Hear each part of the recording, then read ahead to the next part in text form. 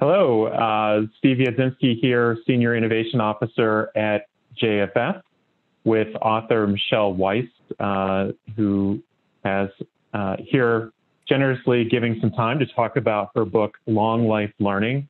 Michelle, would you mind introducing yourself to everyone?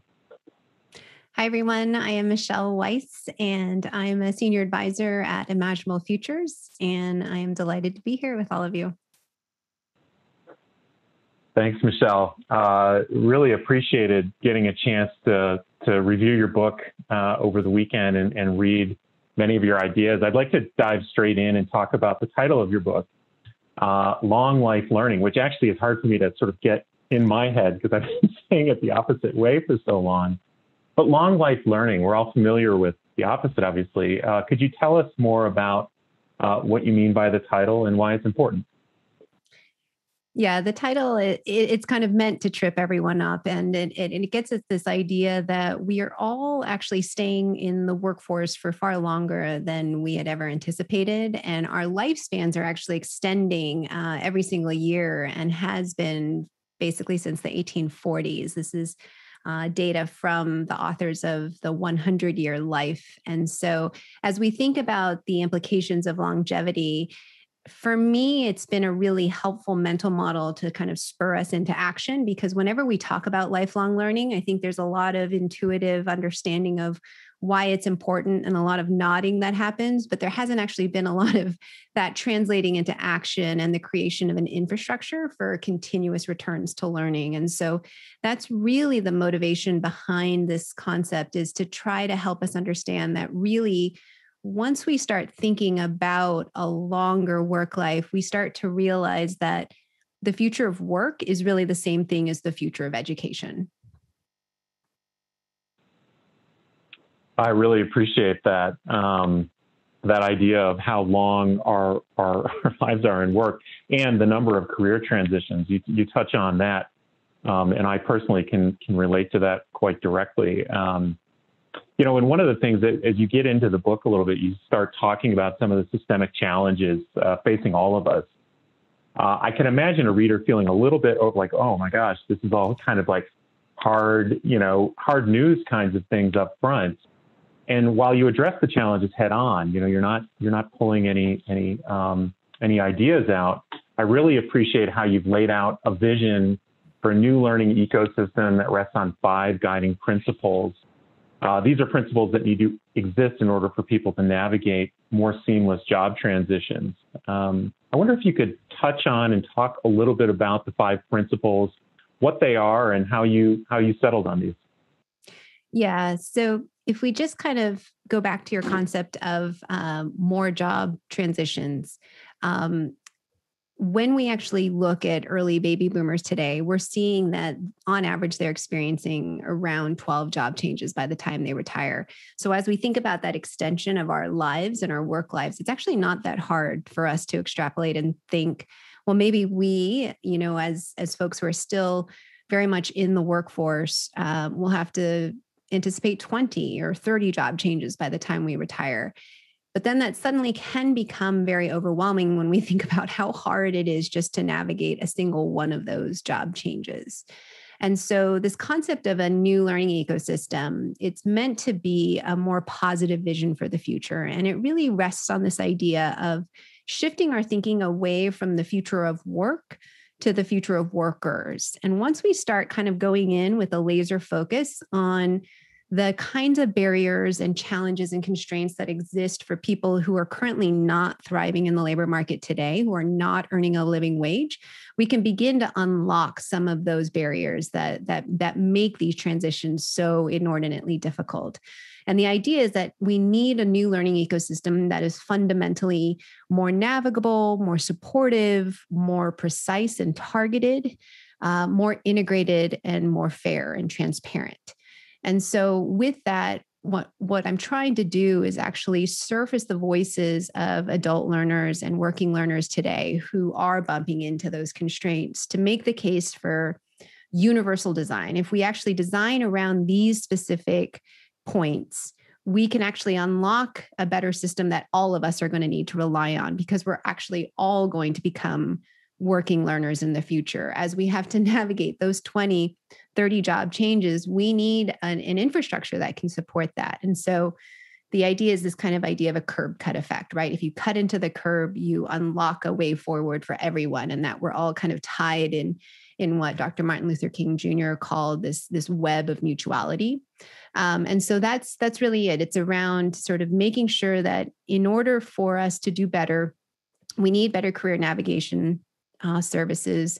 We need to understand who we are relative to where we want to go. What are the gaps that we need to fill? We need human touch points on the way. We need advisors and coaches to keep us accountable. We need access to support services and public benefit systems and ways of navigating childcare and transportation.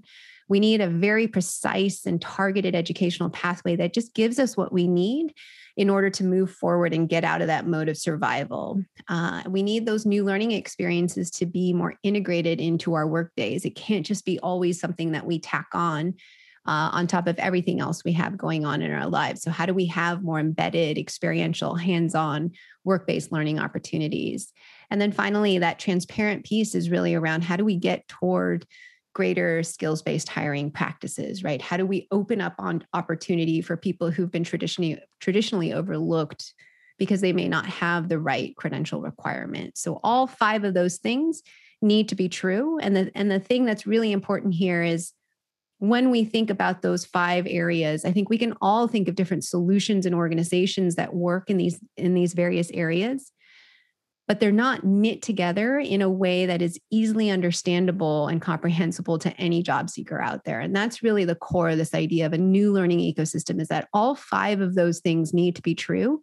It doesn't have to be a single player providing all of those services, but how do all of those pieces come together in service of the job seeker? Yeah, I really appreciate that. The web of mutuality, as you talked about, the future of workers, shifting our concept of what it means to sort of engage with education, learning, as well as, not only does our economy develop, but so do the roles develop and thus the workers within.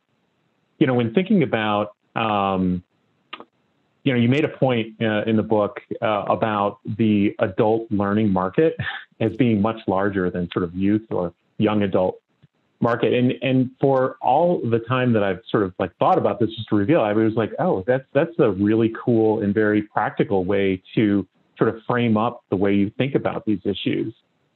And we do see sort of colleges and universities, I think, in terms of working to transition to meet the need of workers today, risking almost tripping over themselves to compete for the large new market. Like, how do we build our programs to suit, to fit? We do see a handful of institutions that are taking fundamentally different approaches, trying new things, new innovations. So my question for you is, why haven't we seen more of this happening, meaning innovation, experimentation, new models coming out of maybe traditional universities and colleges? And why do many almost seem, really almost overly tied to degrees and traditional structures? What are the powers that keep them there, and what prevents those institutions from being able to sort of meet us in that future of workers? Yeah, that inertia and the inability to respond to a changing market is something that is very much coming out of my background as someone who used to work with Clayton Christensen on his theories of disruptive innovation. And really, when we talk about the inability of existing institutions to flex and adapt to different needs in the market, it really comes down to the fundamental constraints of a business model. And it's true across the board, not just for higher education. It's true for, even some of the biggest companies out there. It's really what motivated Christensen to think about why it's so difficult to sustain success. And it really comes down to when you're actually trying to create a revenue or a profit model, there are so many pieces that have to go into play in order to deliver on just even a single value proposition. So even if we were to, and higher ed has multiple value propositions, we have the need to sort of teach and proliferate knowledge. We have research, the production of new knowledge, and then we also have the creation of new value networks and new facilitated networks through the social growth of our learners. But even if we were to narrow in on one, like the teaching value proposition, there are so many different resources and processes that go into play. And there's multiple iterations of cycles of trying to make a revenue model work, that once something is working, it's inordinately difficult to kind of shove something new or divert your attention and respond to something new, such as like a boot camp or an on-ramp that exists, maybe on the margins or on the horizon. And so it's not that a higher ed institution is unwilling to meet the needs of an adult learner or really kind of orient differently to the needs of an adult learner. It's just that the value proposition of serving a traditional 18 to 24-year-old college-going population is so strong, that pull of that sort of trajectory is so strong that it makes it very difficult to sort of switch and create new processes and create new resources and allocate new resources to building those new models. So when you actually look at a lot of the different kinds of adult serving models that we have today, while there are some phenomenal programs out there, for the most part, we're still often asking many working learners to fit in their very non-linear realities into a rigidly linear system. Like, we actually haven't bent a lot of our processes, a lot of our structures to become more flexible and convenient. So that's kind of one piece of this argument. It's not that it's a lack of responsiveness. It's just that institutions are really fundamentally constrained from being nimble adapters to the changing environment around them. Yeah, and picking up on that idea of a rigidly linear system, perhaps we can sort of think a little bit. I'd love to hear your thoughts on some of the disruptive entrants. So in long life learning, you're suggesting that disruptive educational offerings will emerge through the convergence of three key elements. And I wonder if you could talk about these a little bit. You talk about competency or mastery-based learning as the first element. The second is modularization, and the third is a value network, which we'll dive into even a little bit more further. I think you talked about them first in, you mentioned Clay Christensen earlier, but you both authored a book called Higher Education in 2014. So with putting the framework out in 2014 and sort of still thinking about it in those terms, how are we doing? What surprised you? What's working and what maybe do we need to get better at? Yeah, when Clay and I first wrote that book, we were trying to talk about the disruptive potential of competency-based education that is aligned, that's online and modularized, that's aligned to workforce needs. And we were really excited. At that same time, there was kind of this burgeoning of about 600 different institutions that were signaling that they were ready to try to experiment and pilot more with CBE. The problem is that we didn't actually create fundamentally new value networks and new business channels to experiment in this modality. Everything was still connected to Title IV funding, trying to kind of fit into that particular set of regulations. And what happened is, instead of having 120 credits, we just kind of switched over to 120 competencies. And then every university started building their own sets of competencies and skill sets that they thought were important for the labor market without coordinating across. And so what you had were hundreds and thousands of competencies that really were starting to maybe mean the same thing, but had no translation value across different sorts of institutional boundaries or state boundaries. I think there's a lot of adjustment that has been happening over the last few years. There's a new open skills network. There's different kinds of ways that people are trying to build better skills ontologies and taxonomies so that we can start connecting job market postings to the kinds of learning objectives that exist in our higher ed institutions. But still, we're kind of a long way off right now in this current moment from really kind of entering into a skills-based hiring economy. So we're still we're still a ways off. And we also haven't quite figured out how to crack the funding piece of this. When we think about long life learning, we have to remember that most of the funding mechanisms that we have today are very much geared toward that 18 to 24-year-old population.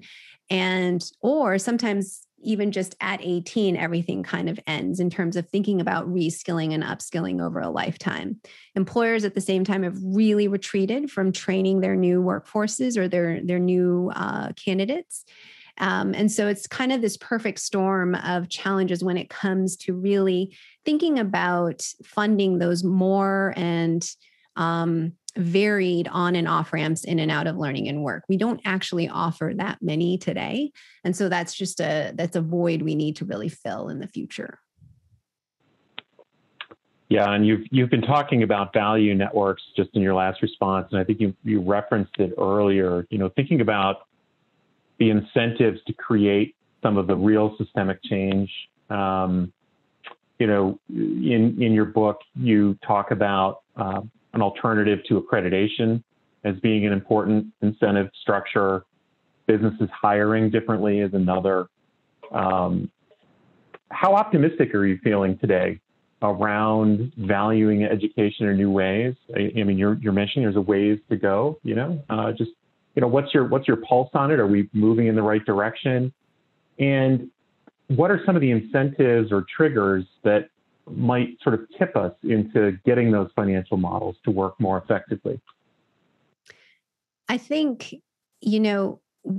I am positive in the sense that the status quo just will not be sustainable for the future. So when it comes to employers in particular, constantly buying talent from the outside is not going to be the way forward. I think many organizations are starting to realize that they need to have a better grasp of who their people are, what kind of talent gold they're sitting on, and how do they begin to kind of usher them toward the strategic goals they have as a company. They can't always just recruit 20,000 new engineers or 10,000 new data scientists. How do they start understanding maybe that there are ways in which they can figure out in a more precise way the kinds of skills that people bring to the table, and that maybe 30% of their workforce can be kind of skilled in this direction and 10% can kind of move in this direction.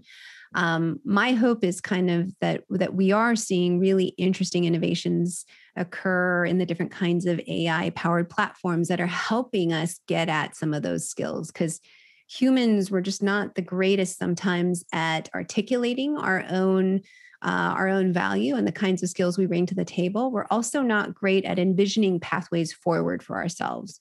We sometimes don't have the confidence to say, oh yeah, of course I could be a system network analyst, or I could go and be a digital marketing specialist, because we don't actually know how portable our skills are. And so these platforms are helping us understand what truly are the kinds of transferable skills that we can move from retail and then shift over to PR, marketing, and advertising over here and start earning a much better wage over here. And so that starts to give me hope in terms of starting to leverage technology and AI to get us smarter about the own pathways that might be available to us. The other piece of this, though, is say we do realize that maybe we're 70% of the way there toward moving into human resources and being able to recruit and onboard new employees. How do we get precisely the 5 or 7 skills that we need in order to move in that direction, right? When we need to fill in our skills gaps, we don't have a way of understanding that this pathway over here, if I take this credential out of the close to 1 million credentials that exist out there in the education and labor markets, that this will be the one that an employer really recognizes and understands. That's where we are really kind of needing to move much more strongly into this mode of modularizing learning, so that we're not always offering a 1-year certificate or a 2-year degree or a 4-year degree when someone actually just needs 4 competencies, right? How do we get them exactly what they need in order to move forward? So I think that's something that really remains to be developed. And that was something that Clay and I wrote about back in 2014 that we haven't seen as much movement on. Yeah, I mean, there's so much in your response there that I'm thinking about. You know, your work on human skills, your work on the importance of navigation and matching. I even heard a little bit about, you know, maybe getting into assessments in terms of how do we know people might be ready to go without sort of, you know, these proxies that we've been using. And there's a lot to unpack. I would love to dive in for 20 minutes on many of those things, but I want to make sure, just being cognizant of time, that we can zero in on probably one of the well, it's not probably, it is the most important aspect of building a system like this, is around equity. And, you know, I'm fascinated with this idea of career navigation, and I've thought of it, and I think you and I maybe have even talked about it in these terms, of sort of this network of options that individuals have. It's highly complex, highly idiosyncratic, based on where you might want to go, who you are, where you are in your life. You know, whether you have young kids or a little bit older, can be a big influencer, just as one example of the kinds of things that can influence choices and so forth. You also talked about the importance of technology and AI. And I think that's a really great segue into equity, because while AI has tremendous power, and I believe strongly in it, there are also well-known examples where AI has failed us, that they do not have equitable results, to say the least, and so forth. So I wonder if you can talk a little bit about how you think about equity can be ensured, how the incentives for, you know, sort of the business mechanics that we've been talking about, how do we make sure that we create equitable pathways for all Americans, in this case, to access the same kinds of opportunities and meet sort of the demands of getting something done through these advanced technologies? Yeah, the equity piece was, you know, first and foremost, the centering of this book.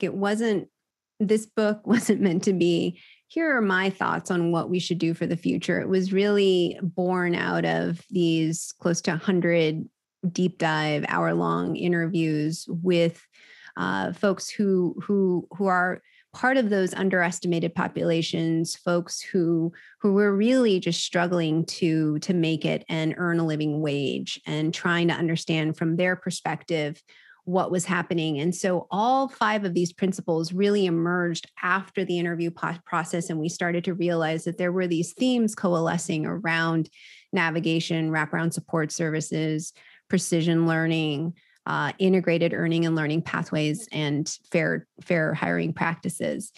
I think the opportunity here, and this is something that Opportunity at Work talks about, right? When they talk about their stars or their people who are skilled through alternative routes, we have long been overlooking talent that could be deployed differently if we gave them an opportunity. And so the work that rests ahead for a lot of us is, how do we build in those opportunities more deliberately? And one potential way that some of these different kinds of on-ramp providers are realizing maybe a path forward would be in really kind of thinking through, what would the future apprenticeships look like, right? I think the exciting thing about apprenticeships is that there's bipartisan excitement and support for this idea. But when we actually look at how many there are today, it's actually a relatively small pathway that exists in the US. Only 500,000 people pursue apprenticeships, and they're mostly in kind of the skilled trades. We don't, or some of the quote unquote blue collar trades. We don't actually have them for many of the tech opportunities that exist for folks. And then to your point, as you mentioned, those human skills, how do we make sure that we're also broadening our human skills as we have to kind of further compete with, complement, and coordinate better with robots and machines in the future? So where do we get these kinds of learning opportunities? It could be in these different kinds of outsourced apprenticeship programs, where different kinds of learning providers actually invest in the participants themselves, start building their human and technical skills at the same time, and then hire them directly and sort of outsource them to different employers. So employers actually get a real opportunity to test out the talent of these traditionally overlooked populations. And that seems to be making some good headway in terms of employers realizing, oh my goodness, I normally never would have given someone from this community college a chance or someone without a degree this shot. But we realized they have precisely the skills that they need in order to do the work ahead. So how do we risk the real, or how do we mitigate risk in this very in this kind of risk averse culture that we have when it comes to hiring? You're absolutely right, though, in terms of bias and inequity. There's a huge challenge in terms of, as we move towards skills-based hiring, how do we ensure that we're not just kind of removing the degree requirement and supplanting it with just another form of a bias that we rely on? These are things that we really have to keep in mind. And so the thing that gives me hope in this area is trying to see how different kinds of learning providers are trying to connect the supply of talent to the demand of opportunity through different things like these apprenticeship programs. No, I really appreciate you surfacing the apprenticeship opportunities. I think that, from JFS perspective, we're seeing a lot of opportunities, those, earn and learn opportunities where there's a portion that is dedicated for learning some of the skills, but then so many things, and especially those human skills, which are the difference makers, they need to be practiced in order for you to actually learn them. Like, sure, you can sort of get the concepts. You might even be able to pass an assessment depending on how it's built, but you need that time to practice. And I really appreciate that you surfaced that as a likely solution moving forward. And thinking about how talent could be deployed differently. When you were working on this book, we had COVID and the economic crisis that resulted, and talk about, talent looking for different opportunities in a way perhaps we've never seen before. How did that experience change your writing of the book? What happened? At first, it was completely paralyzing because I submitted my full draft of my book 2 weeks before COVID hit. And so when COVID hit, it was just sort of I was paralyzed trying to figure out, do I actually need to rewrite this entire book or not? What I realized is that in the process of writing this book, my thinking was, how do we galvanize people's interest and enthusiasm around realizing that we already have close to 41 million Americans being left behind today, that we haven't really figured out how we're going to pull them into this kind of future of work that we keep talking about. So that was kind of my orientation, is how do I get people to pay attention to this giant overlooked population of folks who only had a high school degree, who were not thriving in the labor market. What was helpful about COVID was that it really just sort of shook our entire workforce infrastructure to its core. And it showed us how stuck our systems were and how siloed and how unintegrated our systems were. Because once the retail and hospitality industries were hit and really decimated in those early months, if we had had a real functioning education to workforce infrastructure, we would have been able to quickly move millions of Americans into opportunities that really were open and ready to be filled, because we would have had a way to sort of account for these transferable human skills, give them precisely the kinds of, technical skills building training they needed to move in this other direction. We, of course, did not have that, right? We couldn't respond. And then you just saw those unemployment claims pile up. So I think what was helpful and generative in terms of the discussion was all of that orchestration and galvanizing that I thought I would have to do in the book in terms of getting people interested in this long overlooked population. It was kind of done for me. It was just sort of revelatory of how stuck our systems were. So that was incredibly powerful. And what it made me, all I had to kind of do was sort of go in and reshape different sections, but I didn't have to fully rewrite the entire book. And then I know we're starting to come up on time here, and I have sort of one final question for you as we conclude here. But I was really struck by the image that you created with how stuck and how siloed, the roles are, and how exposed we were, through COVID and so forth. And I'm sort of tying that back to where we started our conversation with the number of career transitions just everybody is likely to make. The fluidity that we need to sort of accept as the economy and roles change and new roles emerge, as it says in your in your subtitle, jobs that don't even exist yet today. So, early in your book, you talked about the future of workers is all about all of us. I'm paraphrasing a little bit here, but I'm wondering how the dynamics and trends that you're talking about in your book might affect you personally, so thinking about how might you expect your own career to develop as we go through all of the changes that we'll all be part of. Yeah, it's interesting. I think about this a lot because I was sort of one of those traditional liberal arts grads who was sort of a generalist. And I think maybe early on in my career, I would have seen that more as a challenge in the labor market because it was hard to prove that I had the technical skills to do whatever the job may be. But I realized kind of the power over time, the real power of synthesis, if we actually really start to understand how our educations actually connect very directly to turning us and cultivating us into the best problem solvers in the world. I think that's the translation I think we may be missing in terms of helping our learners understand. Sometimes when we structure in academic departments and we teach through disciplinary boundaries, we forget how important it is to kind of really underscore the concept of range, right? And taking different ideas from seemingly unrelated domains and having them make sense in what we're doing right now. And that I have found over time to be the skill set that I'm constantly building and working on. So I don't like when people use the term expert.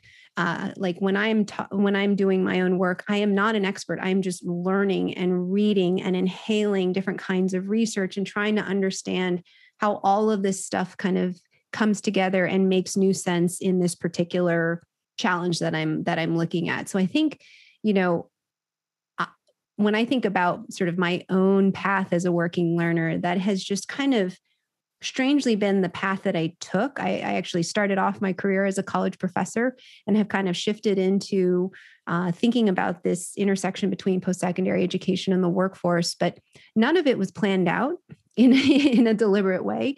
It has just been kind of this accumulation of learning and synthesizing that learning and making it make sense in these new domains. That I think is it's something that I talk a lot about in the book in terms of thinking about the importance of inquiry-based models and problem-based learning and how we need to start thinking about that in such a more intentional way as we think about building skills for these jobs that don't exist yet. Well, I so appreciate that. And as a fellow working learner, traveler, as it were, who's also had a pretty progressive career, I really appreciate your time today. The book is Long Life Learning, Michelle Weise. I so appreciate your time today. And I would say this is required reading today for folks working in this space and ecosystem. It's been terrific to get to know your work even more. Thanks so much. Thank you so much.